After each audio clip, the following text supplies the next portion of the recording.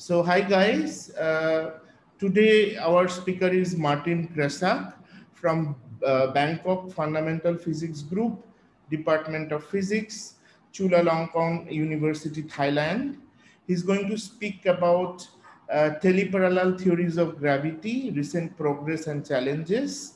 Thank you, Martin, for accepting this invitation to give this talk. This is the 92 talk in the series of QASTM. So this is the 92nd talk, and hope we can able to learn something from teleparallel theories of gravity from you in this talk. So you can start from your end. Okay, so thank you very much, Sayantan, for inviting me here. So I will be talking about teleparallel theories of gravity. And basically the outline of this talk is to give you a small introduction. What are these teleparallel theories of gravity? Because like when you open our archive, I mean, like every week you have like a couple of, maybe sometimes even 10 papers about teleparallel gravity or some kind of modified teleparallel gravity, which is like this FT gravity or some kind of teleparallel dark energy models or something like that.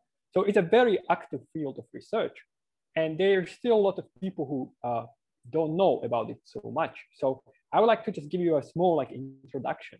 And I would like to focus in this introduction on like two important topics. And I would like to make quite a big distinction between these two things when we discuss teleparallel gravity, because often it somehow gets blurred. So Martin, first is like, could you speak a little bit louder because it is recording, that's why. Oh, yeah, sure. Wait, I can check my microphone. Okay, sorry, because I'm using the. Is it better now? Yes. Okay, perfect. Okay, so I'll try to speak a little bit closer to the microphone. So basically, I will try to focus on these two aspects, like, and try to make a distinction between these two things. Like, first is like how to use this teleparallel gravity just to understand general relativity itself, and then I will try to distinguish it from this, like, when we try to do some of these new theories of gravity, such as FT gravity. Yes, and then I will try to talk about some open questions in the field, and there is many of them, I can say. So basically, before I move to teleparallel gravity, let me just say that, well, let me just start with general relativity. And basically with suggestion, like try to make you see it, general relativity in this way. Yes, like when I start with general relativity, basically general relativity is built on two kind of like a building blocks.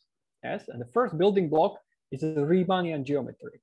So what does it mean is that the rule of parallel transport is given by the Riemannian or so-called Levi-Civita connection, which is this like a symmetric and metric compatible connection. We don't think about it when we learn GR, but this is actually one big assumption which we do. And geometry, as a consequence of this, is described in terms of the metric and the curvature only. Yes? So this is the first choice, first building block which we choose when we are building general relativity. And the second building block is, of course, the Einstein-Hilbert action, because it means that I just choose my geometry and then I choose my action, because, well, I cannot just build a theory out of geometry without saying what is my action. And it's surprisingly,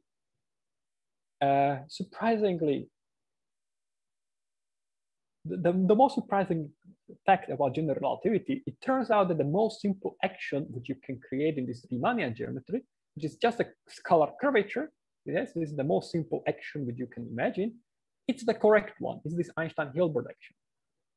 Yeah, and the Einstein-Hilbert action really leads to the correct Einstein field equations.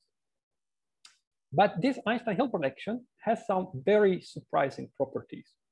And these surprising properties are mainly the fact that it contains the second derivatives of the metric, but still leads to a second order field equation. Yes, and I will be returning to this topic more and more during this talk. and I'll try to explain like why it's important, yes?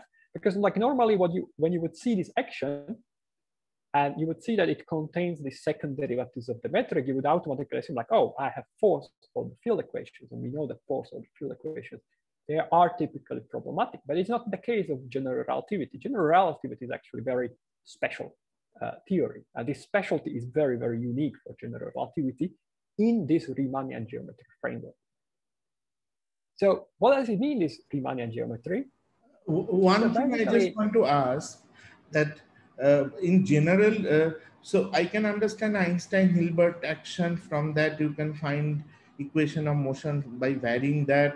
Everything is okay, but why you are just restricting by taking the Einstein-Hilbert action in the general relativity? Because you can consider the higher derivative terms, not only so like I don't know which dimension you are talking about, but in general arbitrary dimension you can consider the higher derivative terms like Gauss-Bonnet, some f of r gravities and all.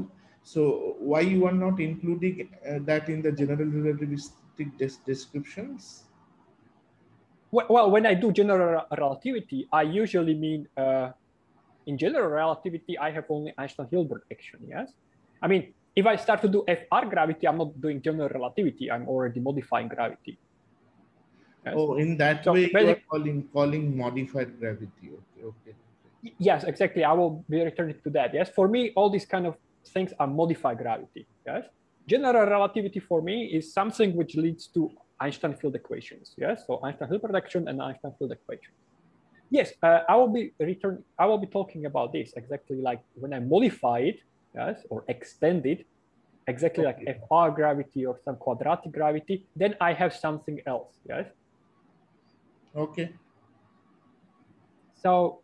So basically the meaning, but just for these first 3 slides, let's just stay with a pure, simple general relativity in 4 dimensions, nothing changing, just a good old-fashioned general relativity. So basically, what does it mean? This Riemannian geometry, like what's the geometric picture of this Riemannian geometry? Well, this is something which we usually learn in like an introduction to GR. We have this like a geodesic parallelogram. So it means like I take one geodesic and then the second geodesic, and then I do it in an opposite way. I try to return back home, yes, through these geodesics. And if I form this is usually called like a geodesic parallelogram, yes. And if I have Riemannian geometry, it turns out that this geodesic parallelogram actually closes, but the vector, which was like parallelly transported along this geodesic parallelogram, it returns at the same point, the same origin point, but it is rotated. Yes? So for example, like this is a really observable effect because you can think about a Foucault pendulum. Yes, a Foucault pendulum is basically a parallelly transported along the rotation of Earth. Yeah, like how Earth is rotating. You can see it as some vector being parallelly transported, and exactly that angle, how it is rotating, is actually proportional to the curvature. Right? So, and exactly, so this is nice thing. This is the interpretation of the Riemannian geometry. Yes, and then usually that's exactly something what you are talking about. Like we are interested sometimes also in these modified theories of gravity, or like to call modified theories of gravity, or some theories of gravity beyond general relativity. So I just want to make a comment, like this parallel transport, you mean that once you come back, the vector will be rotated. Isn't it like similar kind of thing once you talk about, I'm just trying to make a connection, like in electrodynamics, we call something called gauge potentials, MUs. So it's basically you know that it is not exactly, so it changes with the gauge choice. So like my point is like in quantum field theories or maybe any kind of field theories, if something is very gauge dependent, and if you do, after doing the gauge transformation, you will see that the things are dependent on the space-time, which we sometimes call the local gauge transformation. Isn't it like similar type of thing effect is in the space-time also there? Well, in some way, yes, but I mean, in some way, yes. I mean, it's like a proportion, like it's given by the connection coefficients, yes. So in some way, it is similar, but it's not completely gauge transformation yet. I mean, I wouldn't think about it like it's not completely gauge transformation, but like because of this notion, there is some kind of understanding called gauge gravity duality. So this kind of ideas are there. Yes, but that I would think it's quite different. I mean, I mean, this is just means like that. This is just a geometric concept. It just means that yes, I mean, what does it mean is like you just do a geodesic, so you just move. Yes, so basically you imagine you free fall in one way, then you free fall in one way, and in the opposite way back. Yes. I wouldn't think about it. Yeah, okay. In some way, you can think about it also similar to gauge transformations in electromagnetism. Yes, because basically then the field strength also is somehow related to this coefficient, connection coefficients in electromagnetism. But yes, I mean, those are not space-time. Yes, I mean, there is a big difference between if you have a gauge theory. I'm saying this is different. I'm saying that similarity. Yeah, okay, in some way, yes, but I'm not sure whether, yeah, in some way it is similar, yes, but not completely. Yeah. So basically then, if you try to go like beyond general relativity, yes, what we usually do, or what usually people do when they try to go beyond general relativity and extend general relativity, I will return to this a little bit later and explain like what's our motivation for that. We usually, what we do is we modify only the action. Yeah? So we still assume that our gravity is described in terms of the Riemannian geometry. Yes? And we are modifying just basically the action. So this is the case exactly like of all these like FR gravity theories or all these quadratic gravity theories or wild gravity theories, Hožava-Lifshitz gravity, massive gravity. Yeah, I mean, all these theories still assume that we have Riemannian geometry. But exactly, it turns out that this is a difficult task. I mean, it's not so easy to actually modify gravity in a consistent way. And it turns out it's exactly because GR Lagrangian is a unique Lagrangian with second order field equations in 4 dimensions, which depends on the metric only. And this is the famous Lanzers-Lovelock theorem. It is different in higher dimensions, or you have to start modifying something. Right? So usually if you would start to take any functions of the Riemannian curvature, yes, try to do some kind of quadratic gravity or wild gravity or something like that, you will basically find out that, yeah, you start to run into this problem of like higher derivative Lagrangians, and you will have higher derivatives theories. So it means the theories which field equations are fourth order.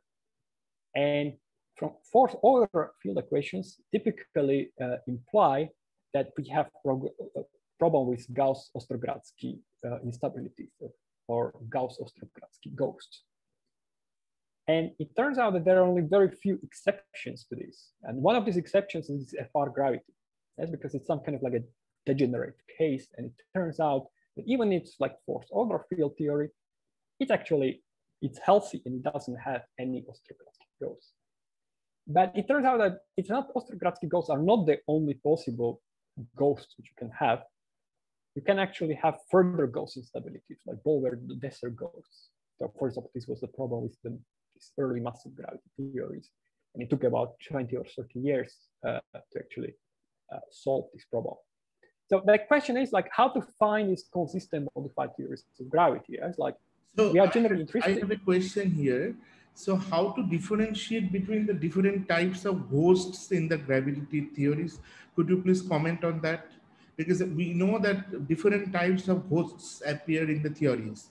So could you please tell us about that? how we can able to differentiate them? What are the properties and what do you mean by exactly ghosts here?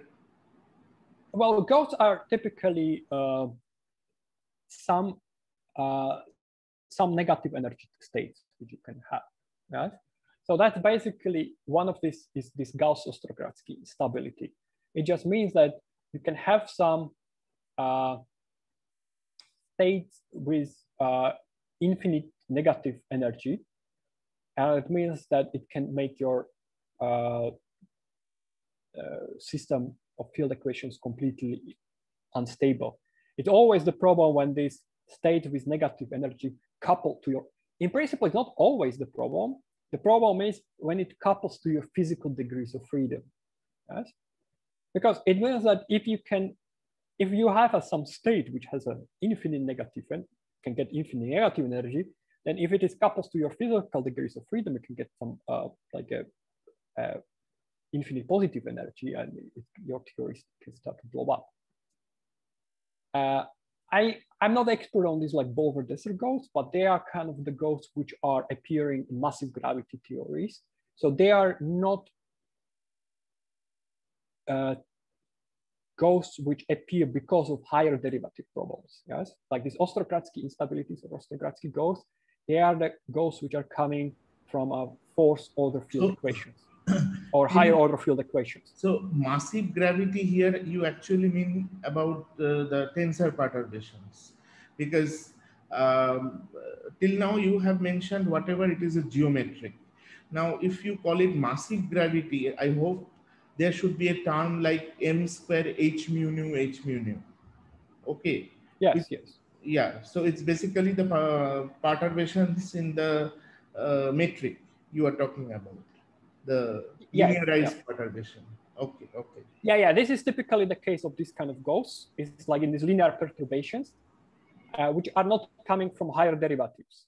Yes, they are coming from somewhere else.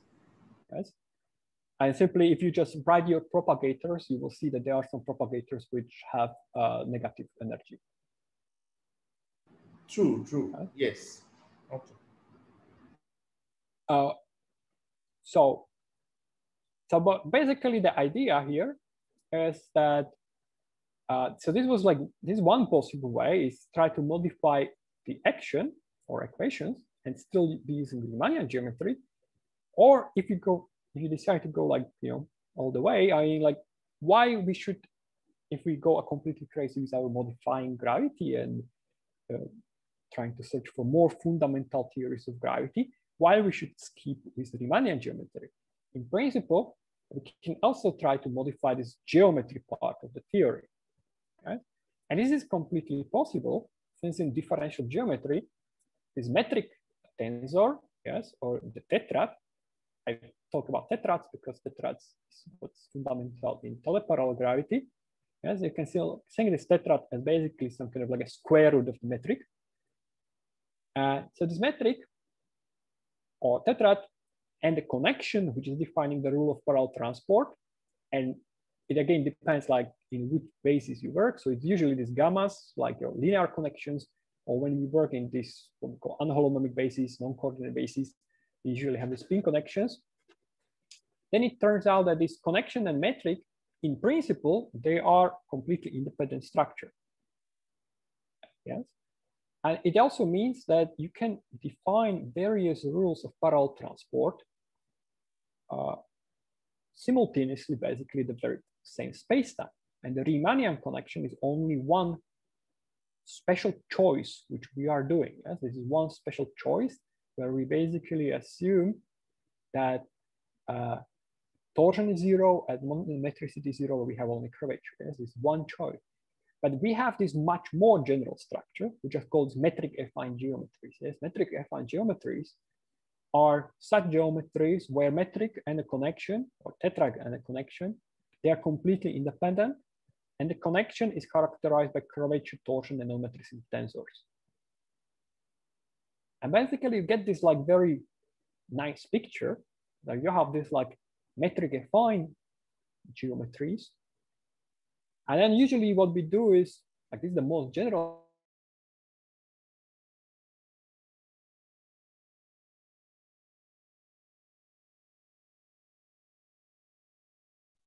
And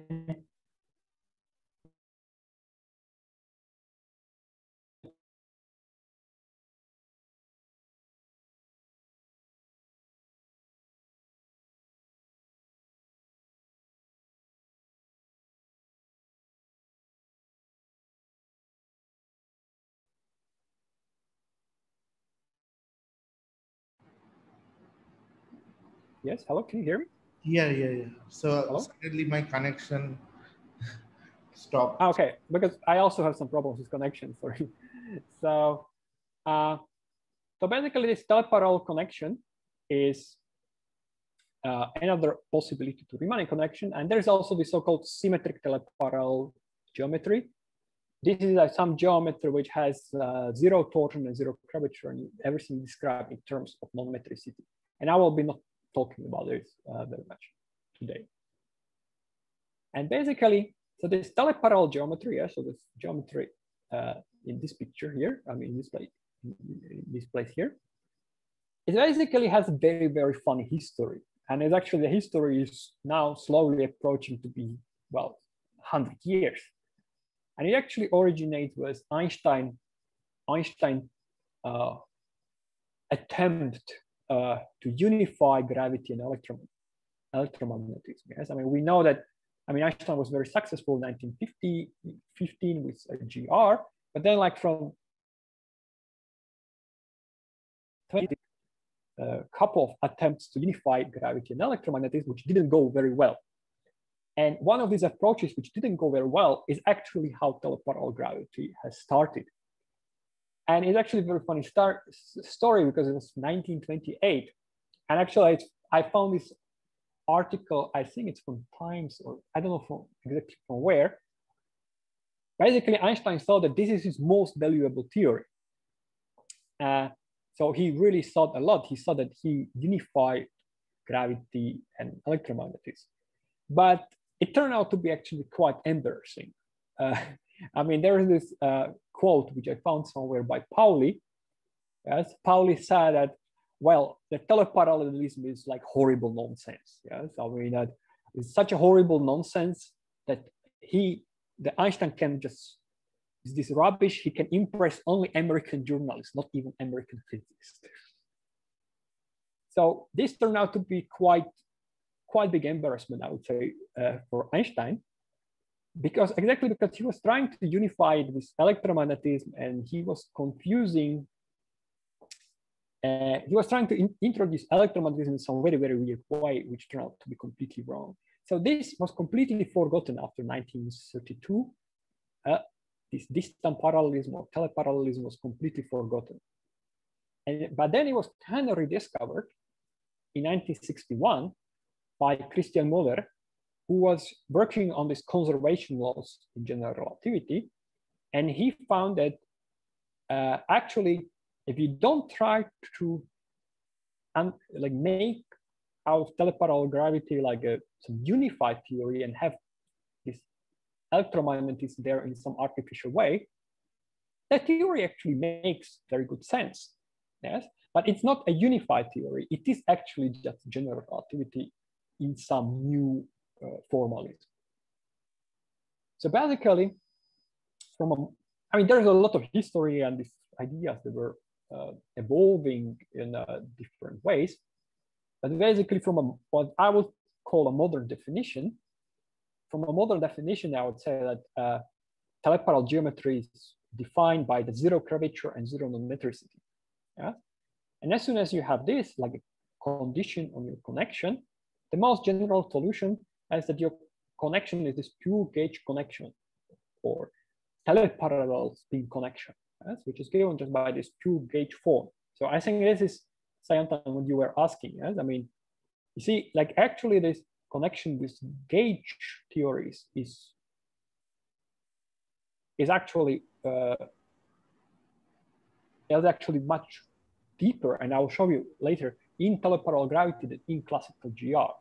It's actually one of the most interesting aspects of teleparallel gravity. And it turns out that, yeah, so this connection, which is here, it really depends on the choice of the frame only.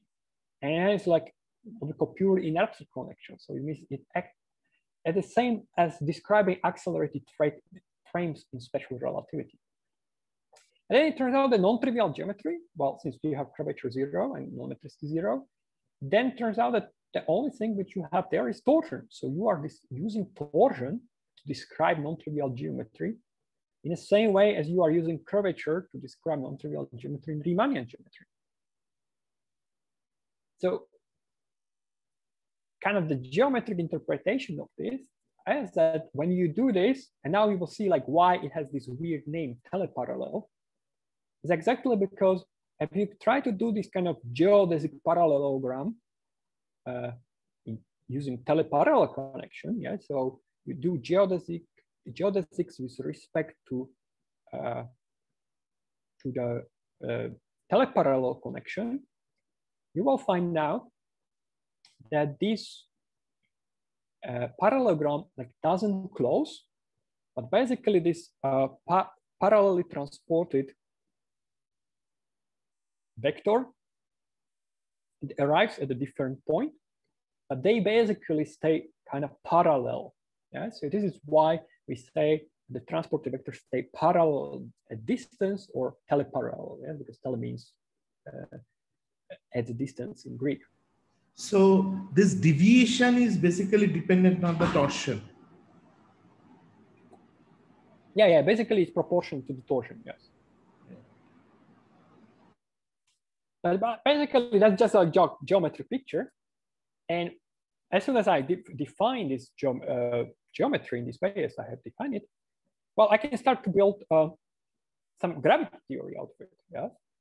And it turns out that there is one special case when I can take this teleparallel geometry and basically just reformulate general relativity in terms of this teleparallel geometry. And it turns out that there is one special Lagrangian, which is given by this thing which is called torsion scalar. So in GR, we have this curvature scalar, we now have torsion scalar. And this torsion scalar has some very weird form, and you will see later why it has to have this very special form. But you take the Lagrangian, which is like the this linear torsion scalar, and you define this teleparallel, and you do a variation, and you find these teleparallel field equations. And these teleparallel field equations, where this S is some what we call superpotential, and this is some L energy momentum tensor for gravity, and this is an energy momentum tensor of the matter. Yes, this looks very different from general relativity, but it turns out that this is completely equivalent to general relativity. Yes. So in general relativity, we have this Einstein-Hilbert action and these Einstein equations. In teleparallel gravity, we have this teleparallel Lagrangian and teleparallel field equations. And the point is, these two things, they are completely equivalent. And how you can see this equivalence is that you can use some very important theorem in differential geometry, which is called Ricci theorem, which tells you that you can always write your teleparallel spin connection as a Riemannian connection. Sorry, here is missing this circle, which means Riemannian connection. Yeah, so teleparallel connection equals to Riemannian connection plus the contortion. Sorry, here's something missing. And when you do this, you can show that basically this Einstein-Hilbert Lagrangian, yes, so this and this teleparallel Lagrangian, they are related just by some total derivative term. So if you use this, you see that these the field equations derived from this Lagrangian and this Lagrangian are the same, right? Because the total derivative will not change the field equations. So it means that theories are dynamically equivalent because they differ just by the total derivative term. So it means that even though you have something very weird, you have like everything in terms of torsion and the field equations look like this, you have the same field equations as in GR. They are just written in a very weird variables. I mean, weird from the viewpoint of general relativity, but in terms, but those field equations, they are equivalent to general relativity. So it means that it has the same solutions as general relativity, the same Schwarzschild, same Kerr and everything. This theory is completely indistinguishable from general relativity as far as field equations goes. So now the question is like, well, okay, if it is equivalent to general relativity, why we should be actually interested in that? I mean, like, is it just some, isn't this just like some kind of fancy trick to, I mean, write your field equations in some weird way? Well, I hope that not. And I think there are three good reasons, like why you should give some thought, like why these teleparallel theories of gravity are interesting, like why we should actually consider them. And it's first, like, it's the first thing is it's important for fundamental understanding of what is gravity. And I mean, this is like very philosophical question, but important, but it's important and interesting. And I will show in the next slide what I mean by this. And it's also interesting for like we know that there are some problems in general relativity, so maybe we can get some like interesting insight. And also like new ways how to modify theory of gravity, how to modify GR. Now we'll talk about this at the end. So this first reason what I just said is like, it's important because it gives us some interesting insight, like what is gravity? Yeah? Because usually we say, there's this very famous quote by Wheeler, which says like, space-time tells matter how to move, matter tells space-time how to curve. Like, but that's true only because we use the Riemannian connection to describe geometry in terms of curvature. Right? In teleparallel gravity, we describe the very same physics in terms of torsion. Yeah, so we have the same Schwarzschild solution, but since we have different connection, it has zero curvature. Yeah, so maybe, yeah, it has non-zero Riemannian curvature. But actually in teleparallel connection, it has zero curvature by definition, and it has non-zero torsion. So basically, it means that space-time tells matter not how to move and matter tells matter how to curve, but also maybe how to torsion. So from this philosophical viewpoint, it's, I think, very interesting and very important. And it's not just the idea philosophical, like, oh, is gravity a curvature or is gravity a torsion? It also is, it has some nice, interesting insights. And one of these insights is like, well, when I was, I don't know, 15 or 16 back in high school, and we were studying electromagnetism and Newtonian gravity, you know, electromagnetism for me in high school was Coulomb law. Yes, so you have this like a law which says that the field strength is proportional, the electromagnetic force is proportional to the inverse of the square of distance. Yes, Newtonian gravity is very similar in this 18th century physics. Yes, I mean, Coulomb law and Newtonian gravitational law, they are very, very similar. But then when you go further and you learn about Maxwell electrodynamics and then about general relativity, you start to see that, well, these theories are very, very different. Yes? I mean, like Maxwell field equations can be written like this. Yes, I mean, where you have this like a Faraday tensor or this excitation tensor. I mean, in language of differential forms, you can write it in this very, very nice form through some Hodge duals. And general relativity, we have Bianchi identities, yes, so something like equivalent to this, but the Einstein equations, which, well, this doesn't look very similar. But it turns out that if you actually work in teleparallel gravity, well, you can write equations of basically teleparallel equivalent of GR in such nice form that it almost looks like Maxwell theory or some kind of Young-Mills theory. Yes? You can, those field equations which I wrote before in language of the differential forms, you can write them as Bianchi identity, which would be just this exterior covariant derivative of the torsion equals to 0. In the field equations, you can write like exterior covariant exterior derivative of the superpotential 2 form plus this self-interaction term equals to this, sorry, that should be some kappa, equals to the form of the energy momentum of the matter energy momentum or 1 form. And you can also write it using this some kind of generalization of Hodge dual. You can even write it in such form that the superpotential can be written as some kind of this what's called teleparallel generalization of a Hodge dual. So this really takes the form of the Maxwell electrodynamics, which I think is completely beautiful structure. Yeah, so this is quite interesting because it allows you to see general relativity in this teleparallel formulation as a complete equivalent of Maxwell electrodynamics. Not complete equivalent, but in a similar way. And this can be taken up like even further, and you can really see it as a gauge theory for like a billion group of translations. So there's like a lot of interesting papers by Cho from 1976 up to some recent papers by Obuho and Pereira in 2019, and Morgan Ledelio and some other people. They have like some number of interesting papers about this. Yes? I have two questions. First of all, we know that Einstein gravity is quite consistent with a lot of late time observations like perihelion precession of Mercury, even a lot of cosmological implications and all.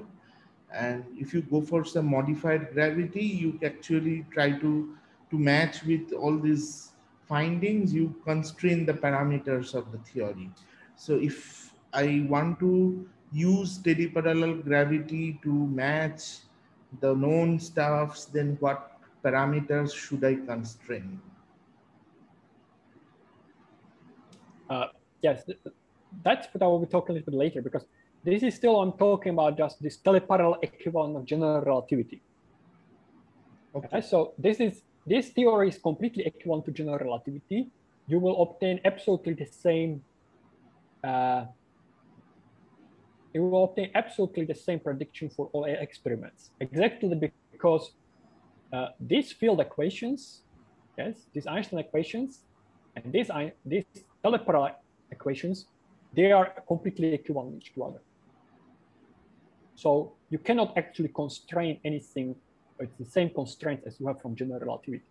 So that's why it's important to be distinguishing these two cases when I have this teleparallel equivalent of GR, and then when I will have these modified theories of gravity. And of course, in these modified theories of gravity, like these modified teleparallel theories of gravity, such as FT gravity, then you can start to have some like restrictions from observations. Okay. But that's a second topic.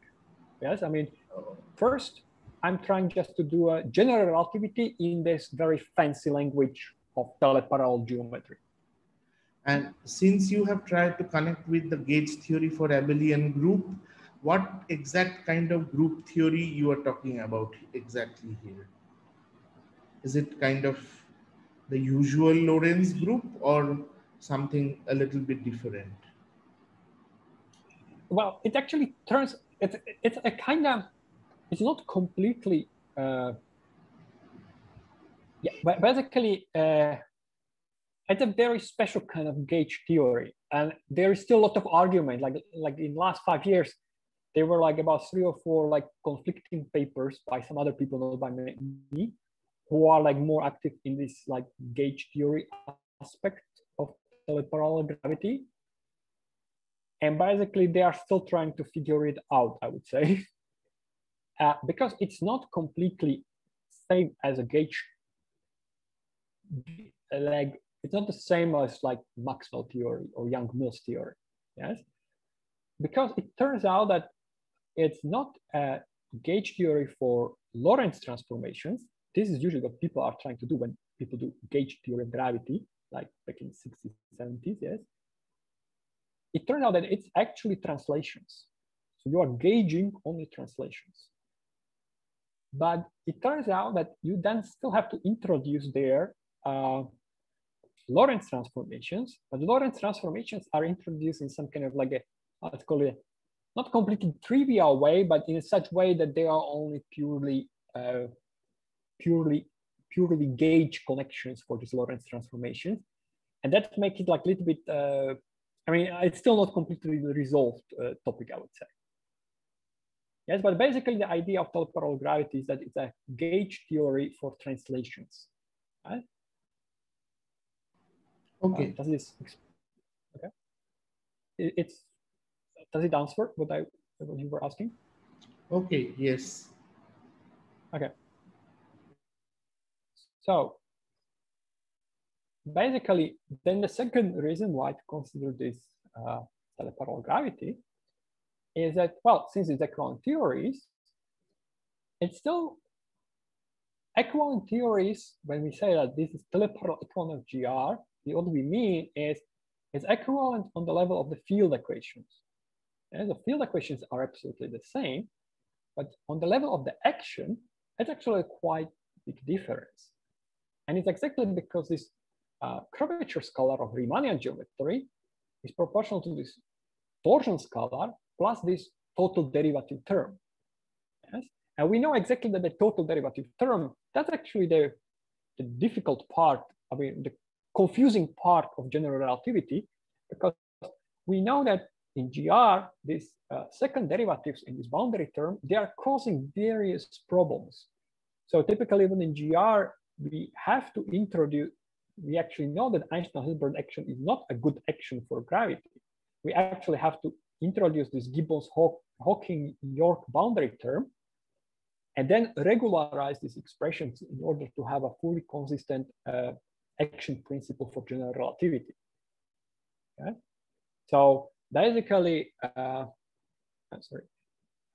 we have this in Gibbons-Hawking 1974. They basically said that if you want to have some like consistent renormalized gravitational action, I must have this Einstein-Hilbert action plus this Gibbons-Hawking or boundary term minus some reference, minus some Gibbons-Hawking or boundary term for some reference metric. So what do they call it? The background subtraction.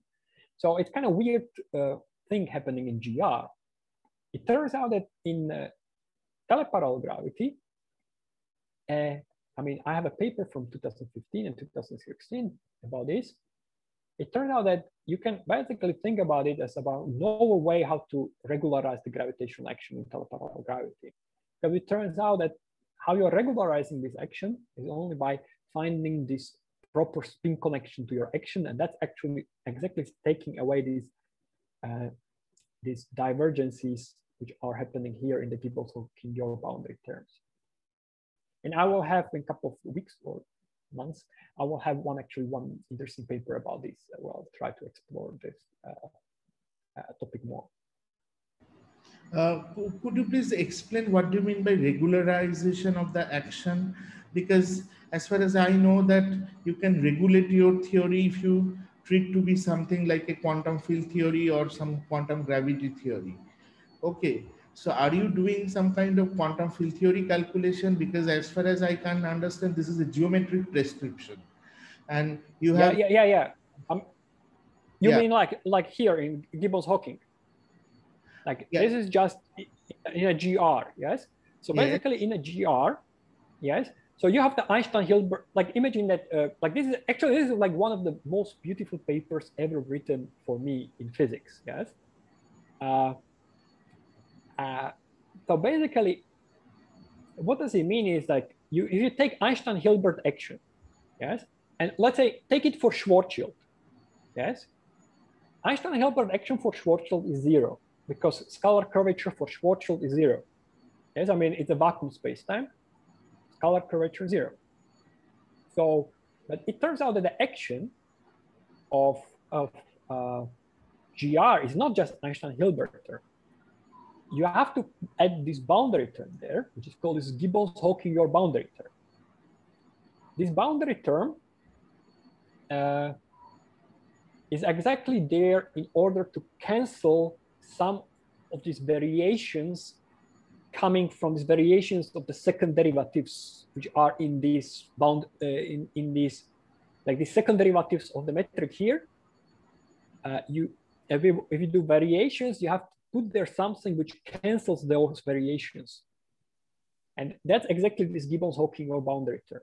So, and then basically what you do is, so you can imagine that, well, okay, in asymptotically flat space-time, you can say like, oh, I don't have a boundary, but you can basically build your boundary at some distance and then just send it to infinity. Yeah? And if you do it from this, using this Gibbons-Hawking-York boundary term, it turns out that it diverges. You will find out that if you do this for a classical Schwarzschild space-time, you will find out there is some divergence. No, for the classical case, I have understood what you have said. But if I translate the language in the quantum side, immediately comes into my mind that even the gravitational action described by Einstein-Hilbert in the quantum regime is incomplete. So you can't stop that. Yeah. But this thing here, guys, just let me finish, yes? And you have to put there this, like, this is basically some kind of counter term, yes? But there is a big difference. I think what you are talking about, like when you talk about quantum gravity and regularization, you would think about it like, oh, this is some, you know, when we talk about quantization, you would think about this, oh, there's some UV effects, yes? Like short distance divergence. High energy effects. These effects which we are here talking about, like this regularization, these are infrared divergences of the action. Okay. And so in asymptotically flat spacetime, it's usually done through this background subtraction. But that's actually quite interesting because then when you go to ADS spacetimes, it turns out that this is actually not completely possible to do, yes? Because you cannot subtract this background in this way. Yeah, that's why I was just a little bit confused because provided you have to know the metric that all the space-times metric, you can't able to regularize the IR divergences like you have mentioned, like So 74, yes, they were talking about just asymptotically flat spacetimes, and there you can really do it by this flat spacetime. It is quite okay, but like if you talk about de Sitter or anti-de Sitter or something like that, maybe and in anti-de Sitter spacetime, it turns out to be the same, yes, except this you don't have any reference spacetime, but you still have to. It still has some divergences coming from here, but then you have to add here. You have to add there this counter term. Yeah, probably ADS is basically asymptotically flat. That's why, but de Sitter is not. No, ADS is not. ADS is not asymptotically flat. But yeah, people study the asymptotic flat limit from the ADS spacetime. Like people compute the correlation functions in ADS, take the asymptotic limit, and study the things in the flat spacetime limit. People usually do frequently. But actually the funny part about this is, like, if you want to do this in ADS spacetime, then you still have to add here this some like a counter term. But you add here this counter term, which so it's still to basically this action here for ADS spacetime, this part will have some infrared divergence. Then you have to add there some counter term. That counter term cancel this. And basically that's the idea of like ADS CFT correspondence. Yes. Like basically these counter terms on this boundary of the space-time, yes, because this is a boundary term, yes. So basically this infrared divergence is coming from the boundary. They can be interpreted as a UV divergences of this dual field theory in ADS CFT correspondence. Okay. Yes. So there in ADS CFT correspondence, you actually obtain this very, this very interesting link between this UV and infrared mixing, yes, like this duality between UV effects and infrared effects.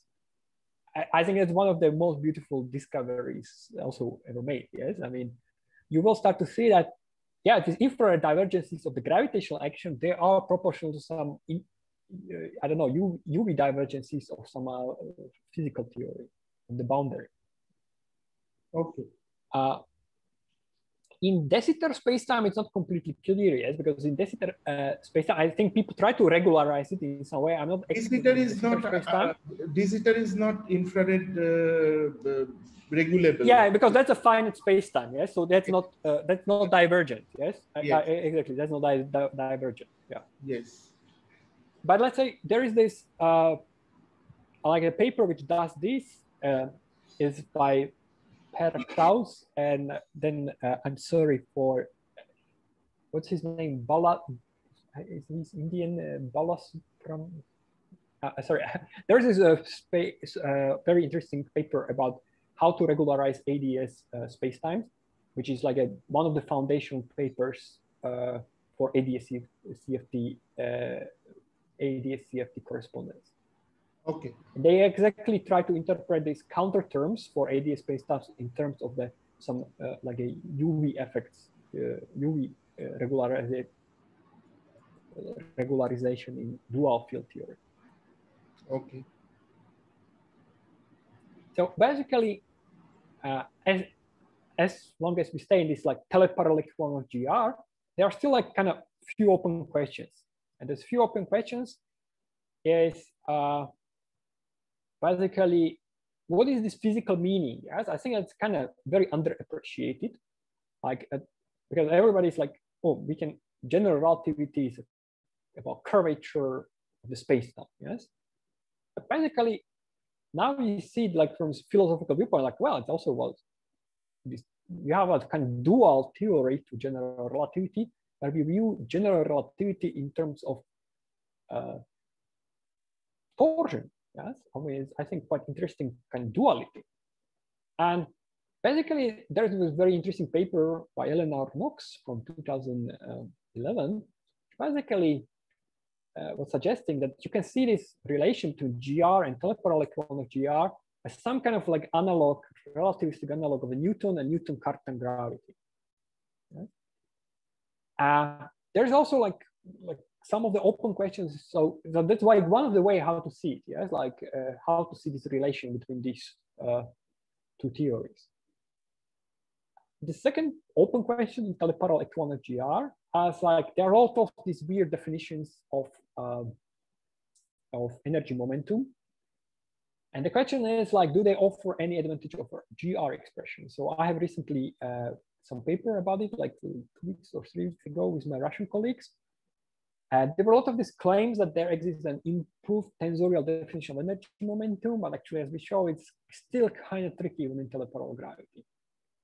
So another open question is like, this is what I'm trying to work out now, is with asymptotic structure, is trying to understand these asymptotic structures of the action in teleparallel gravity compared to GR.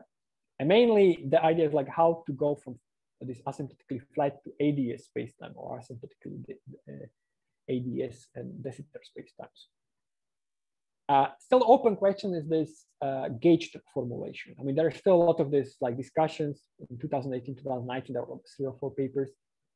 And still, even these papers, which discuss the gauge formulation of teleparallel GR, well, they are like very foundational, but they still don't show you like how to utilize this gauge aspect of teleparallel gravity. I think this is one of the interesting thing which we should like try to explore more, like what the practical consequence of this gauge structure of teleparallel gravity. Is there any actually? I still don't know. And the grand question, I think, when you deal with teleparallel equivalent of GR is, it seems like you can reinterpret many problems in a new way. The question is, do you actually solve these old problems? Or you just basically are reshuffling your problems in terms of other language, yes? I still don't know, actually. I hope that we are actually obtaining some new solutions in some problems, or at least building some foundations for answering some of these problems. Yeah? Because it's always useful to see some problem from multiple angles. So I think it's quite important. And for example, at least for this like action principle or for this conservation laws, you can see that actually teleparallel gravity offers some interesting insights, which are quite useful. And then the third reason why actually teleparallel gravity is like a popular is because it allows us to modify gravity in some very novel ways. Yes. And before I go to these novel ways of modifying gravity, like first, like why we actually want to modify gravity, right? And I think something like my zero reason, like which is not the actual reason, is like we know that GR is not some final theory, probably just some approximations. We know that there's some more fundamental theory of gravity. Yes, some quantum gravity. We don't know what is exactly quantum gravity, but we know that it basically can be viewed as some kind of some effective theory of this quantum gravity will look like GR plus some modification. Yes? But usually when we do this, we would expect like this from this quantum gravity, we would expect that this modification is in the UV distances. Yes, at short distances, quantum theory is modifying gravity somehow. Yeah? But actually, this is something slightly different than what people do in this modified gravity or extended gravity community, because people here actually consider usually like also modifications at large distances. Yes, I mean, so like not a short distance modification, but like a large distance modification at cosmological scales.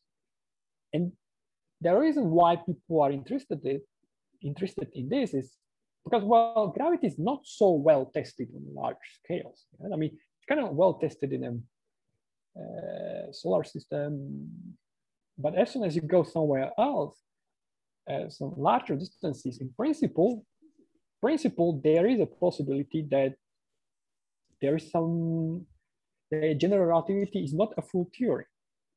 If you consider like cosmology or dynamics of the galaxies as a large scale test of GR, well, then it is basically failing. Right? I mean, because we need dark energy, we need dark matter, we need some inflation.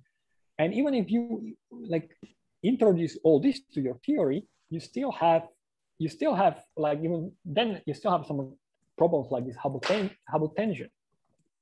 Yeah, so in principle, this is one way how to see it. It's like you can try to explain some of these cosmological puzzles like dark energy. Some people also try to explain dark matter. And if you go in the history of the universe, like inflation, yes, not by introducing all this dark stuff, but by considering some like extended gravity. I have a point here. So except modifying gravity, if you modify the matter, what will be the problem? Because maybe all matter will not lead to dark energy or dark matter or inflation, but some of the theories which people used to take from maybe very high energies like supersymmetry, supergravity, or maybe string theories, various model actually works well. Maybe it is not explaining the Hubble tension.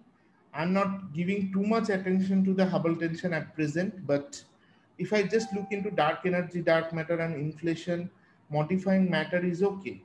But instead of modifying matter, why I should look for modifying the gravity sector? Could you please explain that a little bit? Well, in principle, it's just the other possibility. Yes, I mean, in principle, you have two possibilities. Yes, first, try to do well dark matter and dark energy. Yes. Well, dark matter is kind of problematic. I mean, you have a lot of candidates, but you don't see any of those candidates anywhere. Yes, I mean, like, yes, I mean, like supersymmetry and all this gives you quite nice candidates. Why I have said this, there is a point, because if you just ask me what will be the candidate for inflaton and what will be the matter content of the dark matter, then immediately you have to look into the theories which gives the matter. Okay, in the union. Just modifying gravity will reproduce some of the effects. I'm completely agreeing with you that modification in the gravity sector may produce the galactic rotation curve in dark matter. People says that, okay, so this is kind of an indication that modifying the gravity theories is basically the signatures of, it carries the signatures of dark matter or something like that. But once somebody asks you about the candidate, then I think people should go for the modification in the matter sector. Well, well, that's, you know, two school of thoughts. Yes, I mean, I think that since we are problem of having actually detecting any of those like supersymmetric particles or anything, people are starting to give more thought into this, like, well, modify gravity. Yes, but even in modified gravity, it's actually, we don't have any modified gravity theory, a single theory, which would explain everything.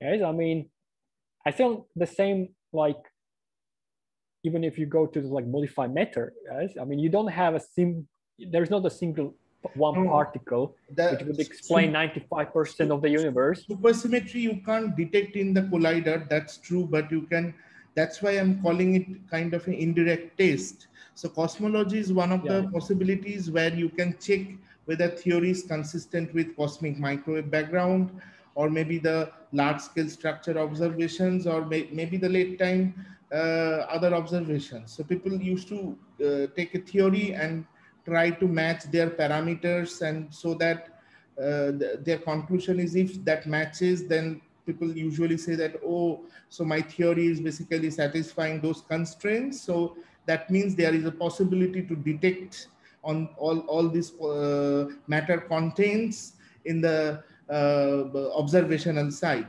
So that was my point. I can't detect it in collider, that's perfectly true, but that's a direct experiment. But there are the cosmology is basically the indirect experiment kind of thing. Okay, so yeah, of course. Yeah, right. I mean, so I would say like this is basically just like alternative approach to the same topic. Yeah? It's like in principle you should explore both approaches. So this is just an alternative, but actually, like I'm not a big expert on like all these details of the like Hubble tension. I mean, I only like have seen some talks, yes. But for example, this Hubble tension, if I understand it correctly, that would mean that it's not just like, even if you have some like a lambda CDM, yes, so you have a like dark energy plus some cold dark matter, it means that still you have this tension in the data. So this, no, like even if you say that, I also feel that even the cosmology community people, those who are dealing with the data, they are not connecting themselves with the theory properly. So maybe CMB gives you some kind of parameter of H naught at the late time, and supernova explosions give you different value of H naught at the late time. But people are saying that this is the tension, but people really don't know like which theories, like even in the gravity sector or in the matter sector, is responsible for that. So I believe that this is a tension, obviously, but like people should need to understand that why this tension is coming, because first of all, they are actually measuring this thing into different scales. CMB is very early time, and supernova explosion happened very late time. Okay, so my point is, like once you, even in the modified theories of gravity also, like if you write your theories in some cosmological space time, so you have something called Hubble parameter, you can define that. You have some set of Einstein equations, you can solve that, and you find that your Hubble parameter is basically time dependent, or it varies with time. So my point is, it may happen that the value of the H at CMB scale and the value of the H at the supernova scale, the fallacy people are saying that it's coming, it's not exactly they are measuring the value of H naught, maybe the H at that particular epoch. That was my point.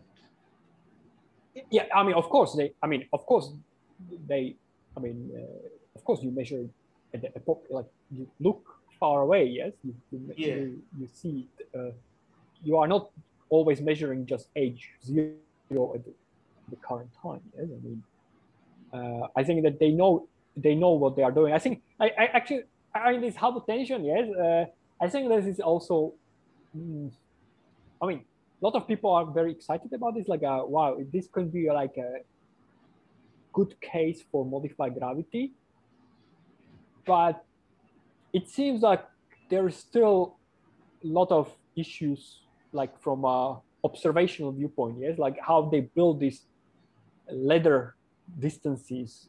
I mean, it seems that maybe this Hubble tension will be completely solved by some technicalities by astronomers. Yes. Yes. Like, because they have problems like how the standard candles, how they are, but there can be some variation in their standard candles, which can be actually explaining this effect. Right?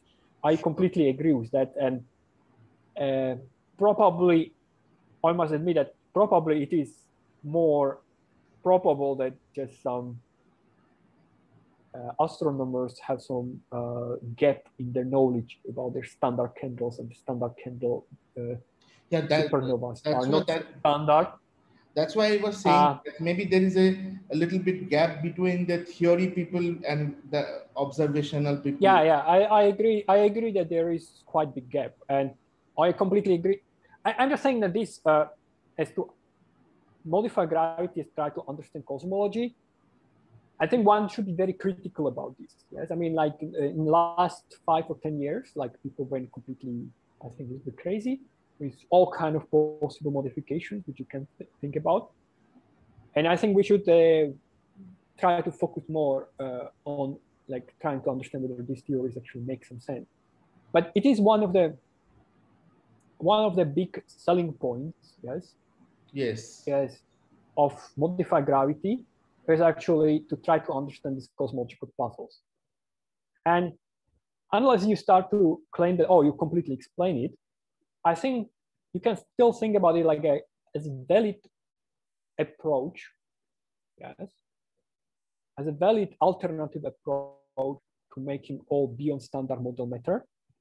Well, you do some beyond general relativity modifications, but you should be very, very careful about what you do. I agree with that. So you should be very, very critical about these modifications of gravity.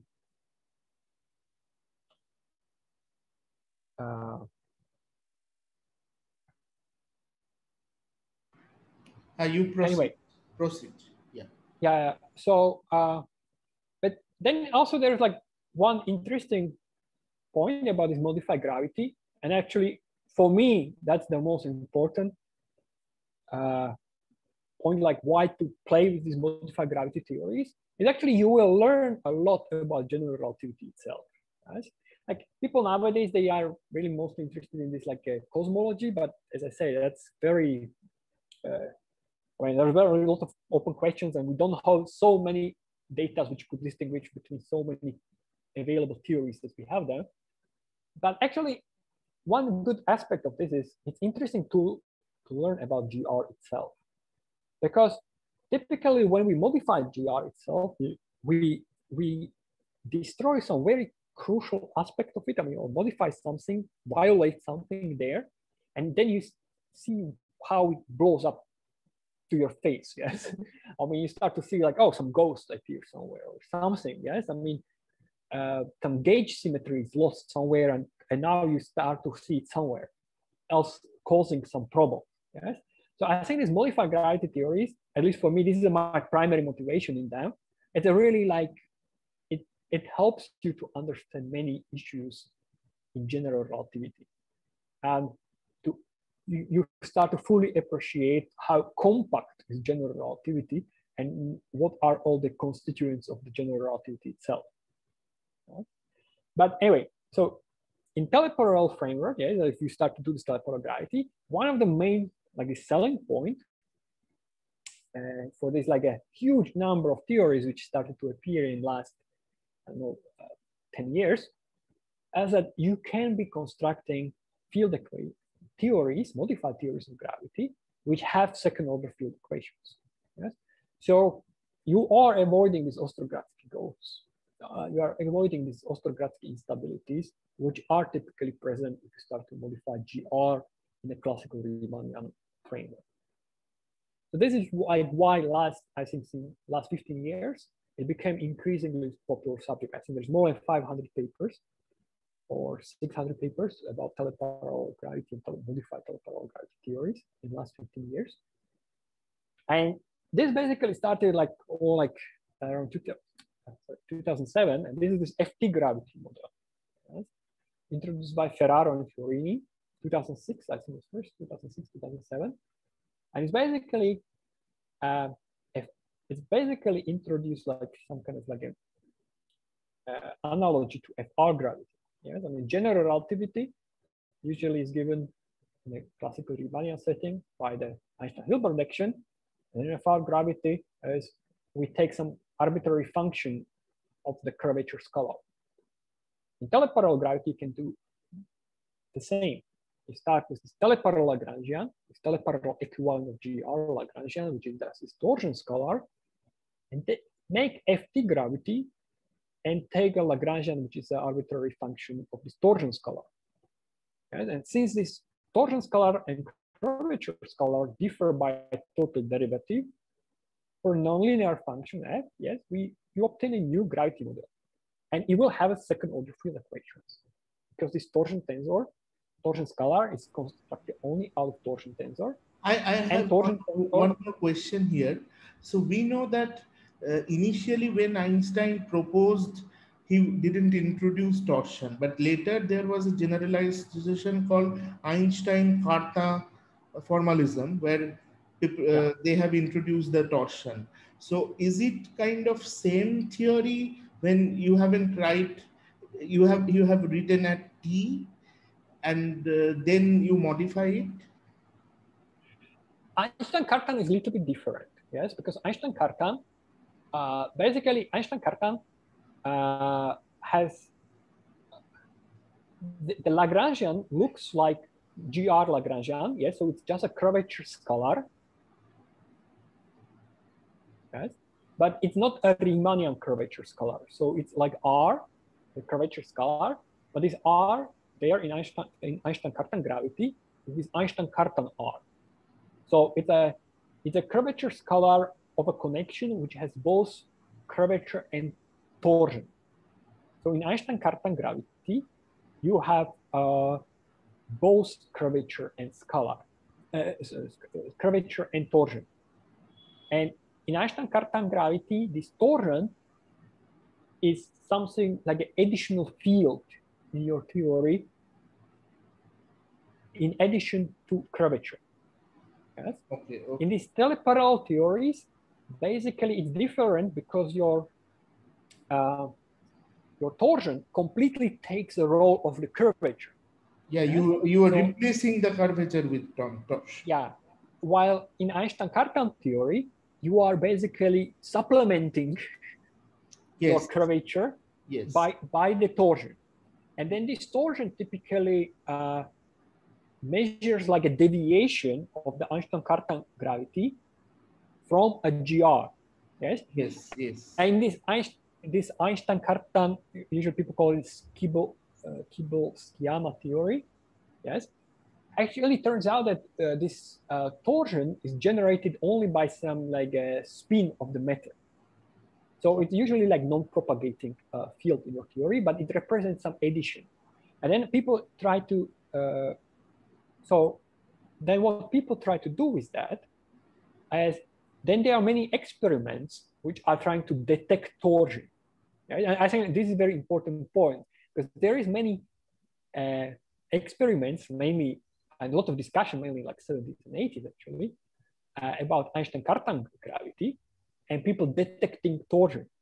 Yes, but what they talk about is detecting of this Einstein-Cartan torsion, which is additional field in your theory. Yes? Okay. In teleparallel gravity, it's completely different. We have already detected torsion. Yes, I mean, like when something falls on the ground, well, in GR you say, oh, it's because of the curvature, but in teleparallel gravity, oh, it's because of the torsion. Yes. No, I mean, because exactly the torsion. This point I have understood quite well, but I just have asked because of one reason, that in Einstein-Cartan, if you just switch off the torsion, you will get back the usual Einstein theory, the Einstein-Hilbert. Yeah. But here, what is the GR limit of this kind of theory? Yeah, so yes, exactly. Because actually in Einstein-Cartan theory, Einstein-Cartan theory differ, as I said, this Einstein-Cartan torsion is generated only by the spin of the matter. Yes. Mm-hmm. So if you take away spinning matter, you obtain GR. Yes. Yes. I mean, in vacuum, GR Einstein-Cartan and GR are indistinguishable, yes, because there is no torsion without spinning matter. Yes. Here, this is different. I mean, this theory is distinct from GR, or even in a vacuum. Yes, so you cannot completely. I mean here. Yes, you cannot complete like this theory even in vacuum is different from GR. So it's not equivalent to Einstein-Cartan theory. So the point what people usually here is no GR limit as such. Well, the GR limit is like you have here, like then it's done up to like what is your F function, yes? Because usually you take some kind of like a Taylor expansion of this function F, because we typically assume, as like we know that our, I mean, okay, it depends like whether you want to do it completely generically for like arbitrary F, yes? But we know that universe and the world around us is not described by arbitrary F, yes? I mean, like you cannot put there like, oh, T cube, yes? Because we know that our world around us is more or less to very good agreement described by GR. So typically what you would expect here is that you would take T plus, I don't know, some tiny parameter like alpha T square, yes? Okay. And then basically this like small parameter, this alpha, will be like measuring your deviation, will be quantifying your deviation from GR. Okay. Yes? So that's how usually, and of course, like if you do like a, I don't know, this small parameter goes completely to 0, you obtain GR. Yes, I mean. Yes, yes. So this is one thing is FT gravity, and it's actually really incredibly popular subject. There's like 500 papers about FT gravity in I hope you are not feeling irritating that I am asking so many questions. No, it's good. It's good. Don't worry. I like to answer the questions. So. No, I usually ask everyone too many questions. No, it's okay. It's okay. Okay. I like to answer questions. So, but okay, this is just one way of basically modifying gravity. Yes, I mean like FT gravity, because you know FR gravity is very unique, because if you don't want to have problems with these Ostrogradski instabilities, actually FR gravity is one of very few ways how to modify the Lagrangian in this ad hoc way. Yes, I mean, you cannot go completely like R cube because you will typically have some kind of instabilities there. But in FT gravity, this is not a problem. You can go completely, you can consider completely different modifications. And this was actually like how it all started in 1979. Beside FT gravity, which was 2006, 2007, actually the first modified gravity model was this new general introduced by, Hayashi in 1979. Basically, they take this torsion scalar, what they call new general relativity, torsion scalar. They don't call it torsion scalar, but Lagrangian, yes. And we know that for this one specific combination of these parameters, C1, C2, and C3, when there is 1/4, 1/2, and -1, this Lagrangian is equivalent to GR. That's up to a boundary term.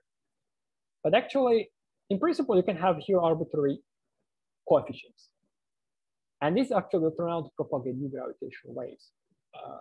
So this is our paper from 2018. We still have to investigate like whether they are not some problematic, because I suspect that for some of these modes, we will obtain some problem.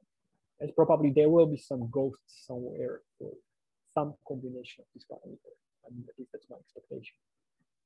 But you see, the point of this exercise with this new general relativity is that you can basically start to modify gravity in a completely arbitrary way, let's say, and still have second order field equations. Yes? And there's like a lot of these models. So like this conformal teleparallel gravity, you can have some kind of like a conformal gravity with second order field equations. This is my model 2011. Or this various this FTB gravity model, or this like T, or you know like F of arbitrary favorite letter in alphabet constructed out of this T, B, G, Q, and everything. You can start to go with this F of something. But you can also start to do like this, what I would call premetric models or axiomatic teleparallel gravity models or Hordarsky gravity. I mean, there's a lot of ways how you can go about this. And I think at this point, like when we have all this, I have one more question. So, yeah. Like this formalism is not dependent on dimension, but like once you try to connect with observation, it is basically a 3+1 dimensional theory. But like if I consider it in arbitrary dimension, maybe in lower or higher dimension, so is this formalism is valid for any arbitrary dimensions? Yes, actually there are some models. They even talk about some like a Kaluza-Klein theories in teleparallel gravity. They basically try to obtain some kind of like a some kind of I don't know, some kind of like effective theory from Kaluza-Klein theories, yes. Mm-hmm. And also with some of my colleagues, we are now actually working on some like black holes in 2+1 dimensions, and they can quite fun. Yeah, that's why I have actually asked, because apart from testing it in the cosmology side or maybe the things you have mentioned, what are the other possibilities where we can actually study this kind of theories? That's why I have asked this question. Yeah, you can go also. You can also go to other dimensions. That's not the problem. Right? I mean, yeah. But actually, there is like many open questions about this. Yes, I mean, we have a lot of possibilities, and if you are, for example, like interested just in cosmology, it turns out like, well, you can't completely like. I think we have so many models that actually we should start. We cannot distinguish all these models just by doing cosmology, no matter what people are saying. We should be like trying to understand now physical properties of these models. And I think that many of these models can be actually ruled out on a pure theoretical grounds. Yes? Like should investigate these models now carefully and try to see which of these models are mathematically consistent. Okay. So basically the problems, some open problems, now I will talk about some open problems, like what we can do with these modified teleparallel gravity theories. And I'll basically talk about 6 open problems which we have with this. Or what kind of questions we can ask with all these various modified teleparallel gravity theories. The first is like, yes, I mean, I'm not very active in this, but this is like the main selling point is to do some kind of cosmology, yes? Some kind of like observational signatures of these teleparallel gravity models. And I mean, like, for example, like FT gravity, this was like one of the main selling points. Is like very simple model. You just take some like a Cartesian like diagonal tetrad.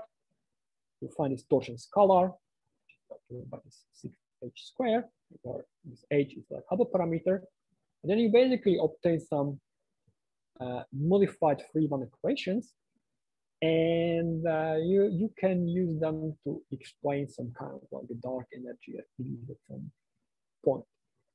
It's a very rich subject, so I really recommend this review paper by Ifutsai, Salvatore Cappuccino, Mario Sarkidakis, and Maria Felice Laurentis from 2016. I mean, I'm not very active in this, doing cosmology with this, but this is one of the primary fields which people are interested in. So, second open question is, so okay, so what is open question with cosmology and observation signatures is, well, let's try to find some observational effect of modified gravity theories. Did you have noticed the second equation? Like if you can able to measure the Hubble parameter at late time, then you can actually say that you are actually measuring the contribution from the torsion scalar at the late time. Yeah. It's something like that. Yeah, but this is quite typical also in other modified gravity theories. Yes, I mean, like Yes. you always obtain some kind of like a. I mean, Riemann equations are still kind of simple, so usually you obtain something which looks meaningful, and you can always test it. Yes, you just must be careful, like then about the perturbations and all these details. Yes. And I will talk why is this problem like. So basically, like as far as this observation signatures goes, well, the open question is like let's try to find some really observation signatures of this modified gravity theory. Yes? And that's still an ongoing subject, and many people are interested in it. So the second open question is like we need to solve these field equations. Yes? We need to find solutions in these modified theories of gravity, because like this Riemann-Robertson-Walker spacetime, yes, in this we can solve this FT field equations very nicely, and we can solve them also in other modified gravity theories, and this is usually what we can do quite well. But Riemann-Robertson-Walker spacetime is a very simple spacetime, a very important but very simple spacetime, and it actually cannot completely explain, like that's not the ultimate test of our theory. Right? If you want to see sometimes some problems, we have to go to more complicated spacetimes than Riemann-Robertson-Walker. And so we need, I think this is one big open question is we really need to find some exact solutions of this theory. And in teleparallel theories, it's actually very interesting what is happening. I mean, in these modified teleparallel theories, what's happening is that we have these two variables, which is this tetrad and this spin connection, this purely inertial spin connection. And they are kind of quasi-independent variables. But then actually the field equations for the spin connection, this is a very generic feature. They will coincide with antisymmetric part of the field equations for the tetrad. So it means that in all these modified gravity theories, modified teleparallel gravity theories, actually turns out that your tetrad and spin connection are not determined, are not independent. The field equation somehow forces some relation between them. So, and what turns out, and it's quite interesting, is that typically we can solve the field equations for the spin connection independently from the one from the tetrad, from the symmetric part of the tetrad field equation. And this is still quite unsure whether this is due to some special symmetry or it indicates something about the nature of degrees of freedom here. And I think this is quite still interesting subject. Right? So, like when I say look for the solutions, we can be looking for full solutions, but also just for the solutions for the spin connection. And it's quite interesting subject. But then, as not just this, we also have to look for the full solutions, not for the spin connection, but also for the tetrad to actually determine the metric, the new metric solution. Right? So for example, so we really have to search for black hole solutions in FT gravity.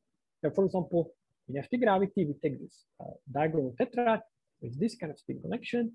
We lead to this torsion scalar, and we can write the field equations, and we find out that these field equations are given by this. They are kind of complicated.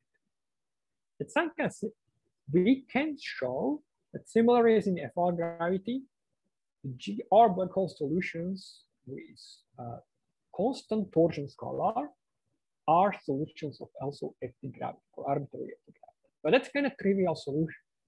We really have to search for the new uniquely FT gravity solutions. Right?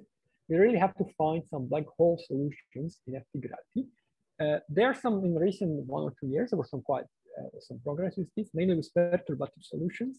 Okay? So I mean, like just some GR solution, then introduce a small perturbation and try to find perturbative black hole solution.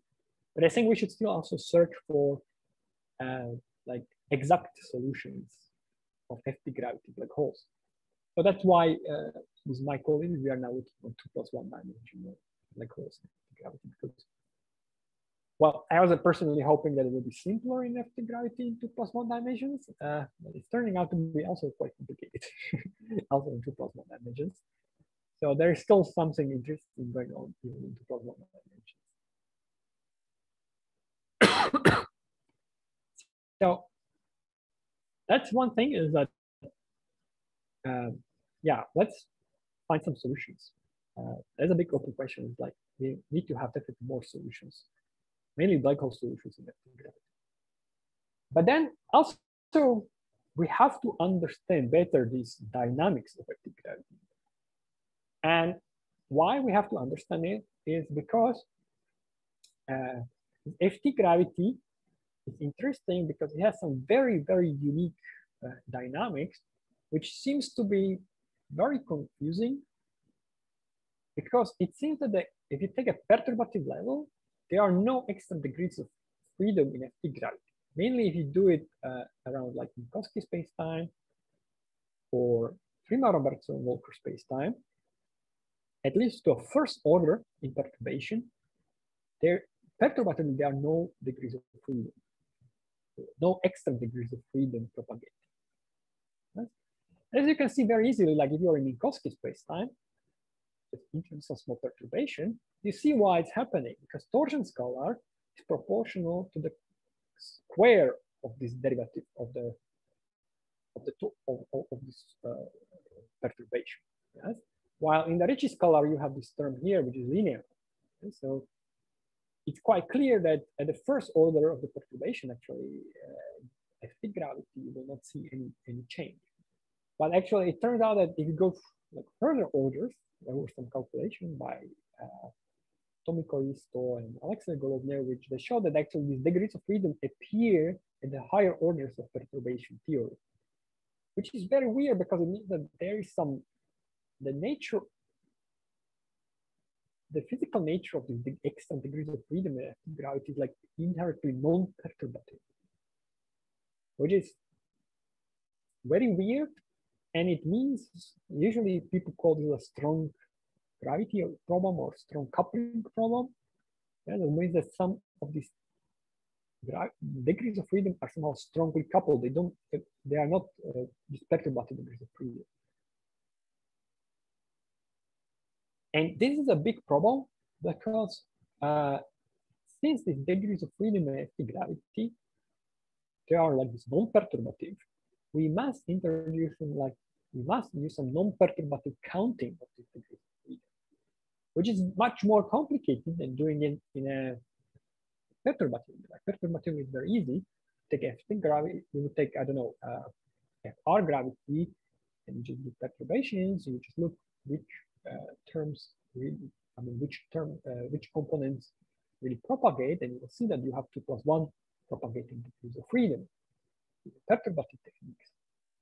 In FT gravity, you cannot actually use it. I mean, you have to do like a full Hamiltonian analysis, yeah? So some kind of, I don't know, Stuckelberg tricks like in massive gravity. I don't know what you have to do, but you have to devise a non-perturbative counting of degrees of freedom. And this is a big problem because, as I said, there's 500 papers about FT gravity, and still people are not completely sure how many degrees of freedom are there in FT gravity. And there seems to be like series of, I think, 4 different papers by, first is from 2011 by Miao and company, by Ferraro and Guzman 2018, and now Blagojevic and Nestor in 2020. And they kind of disagree whether there is 1 or 3 extra degrees of freedom. And if you have this extra degrees of freedom, you have to actually analyze whether there are, how they are propagated. Yes? I mean, whether they are not causing some problems with acausality or they are not propagating superluminosity. Yes, for example, there is this paper from 2013 by Yenchinon, who is listening, and Jim Nestor and Pisin Chen and Keisuke Izumi, which basically show that there is a possibility some acausal degrees of freedom appearing in FT gravity. Our results in this new general relativity show that there should be causal FT gravity, which is also very confusing. I completely don't understand this actually, this result. So it means that this is a big open question like how unique is also this evolution? Like, what is the nature of this non-perturbative degrees of freedom, and how to make any sense out of it? I still don't know. Yes. So basically, this is one of the biggest questions, is basically to understand which of these modified gravity theories are consistent. And I think more than focusing on cosmology, we should actually focus on the origin of these degrees of freedom. For example, I'm now,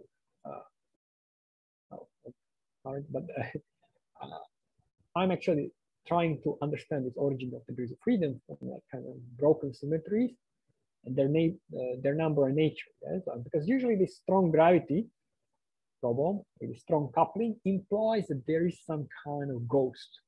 Yes? So this is something like a situation with massive gravity in the 1970s. In massive gravity, people were able to, like 20 years later, they were able to solve the problem in massive gravity, apparently. It's a question whether we will be able to solve it in FT gravity, yeah? Whether we will be able to avoid this problem of this strong coupling or not. Probably not, I don't know, who knows. What is very curiously is, that is my current project is, I'm trying to, it turns out that it's not just the problem like how many degrees of freedom are there, but it terms that it's non-fixed degrees of freedom. What I mean by this is, there seems to be some very peculiar way in gravity how these degrees of freedom, when they become propagating and when they're not being propagated, like it means that when they become gauge degrees of freedom and when they become physical propagating degrees of freedom, there's some very, very curious dynamics happening here as my current work, which I'm trying to do. And so basically the big question is like, well, we should try to understand this problem much better and try to answer like which of these modified theories are actually consistent and which of these theories, you know, avoid all these problems, mainly this problem of, you know, some kind of propagating those. So basically, yeah, so basically that's it. So basically the conclusions of this talk is that these teleparallel theories of gravity are a natural framework to both understand general relativity from a novel perspective, but they also formulate studying new extended models of gravity. And at least for me, these are two completely different subjects. Yes, I mean, like even if this modified gravity theory turns out to be not leading anywhere, you can still use teleparallel gravity to understand this general relativity. So it means that there's a lot of this interesting insight, like the gravity can be understood in terms of curvature, torsion, or even maybe non-metricity with this other symmetric teleparallel.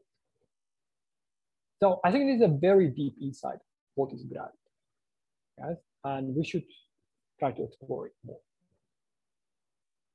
As far as, and there is now I think I already talked too long, like 1.5 hours.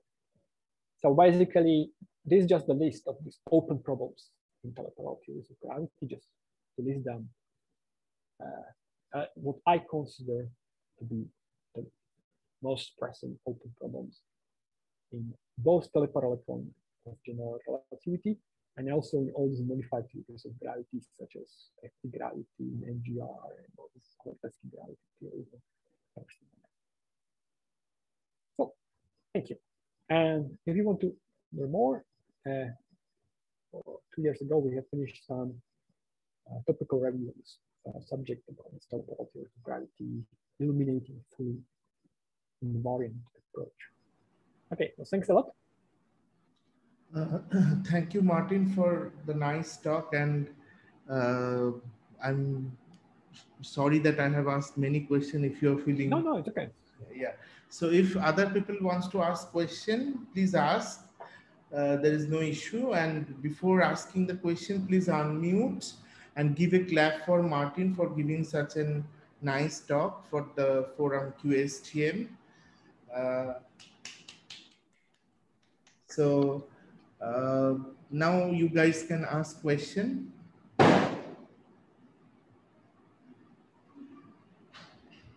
If there is any question, please ask. Or no question, then you can contact Martin. And there are references also, you can look through it. I hope some of the colleagues of yours are also attending, so they knows about that. If there are some unknown people, then they can reach Martin also. Martin is also very active in Facebook as well. Yeah, this talk will be posted in YouTube, and you guys look into the material and you can contact Martin if you have any specific question. So thank you, Martin, for this contribution, and stay safe and healthy in this pandemic time. That's all. Yeah, thank you. Thank you. You too. Yeah, so we can then talk about it, because you wanted to also, you had some questions about some possible projects. Yes. So I think after this talk, we can have better, better communication about this. Today, after this talk, maybe in future, maybe this week, I will not prefer. Next week, I will talk to you if you have time. Okay, yeah. Yeah, because we can have some. So I'm actually participating in a conference which is called Strings, which is going on for 2 weeks right now. So apart from having that, I am just continuing this conference, this QASTM talk, because I don't want to stop it, because a lot of students are following this. So yeah, so like we can chat more, and we can come up with some common interest area. Yeah, I hope so. Yeah. Okay. So bye for now, and all of you, those who are attending, thank you for attending this talk and listening to Martin.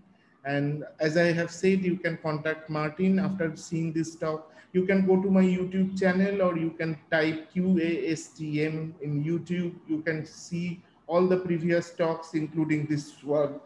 So this will be the 92nd talk in the series. So you can see all the talks there. Probably Martin have looked through the link. I have already shared the link with you before. Anyways, so Martin, bye for now. And I know that this is quite late at your place, because it is probably 11 o'clock or 12 o'clock midnight, I think. No, it's just 9:45. Oh, it's okay. I'm just confusing with Korea, because Korea and Japan, it is like Yes, and I'm quite a night creature, so it's okay. But okay, thanks a lot for inviting me, and I was very happy to have this presentation. So we can chat more about the work and all. Okay. Yeah. Okay, perfect. Bye.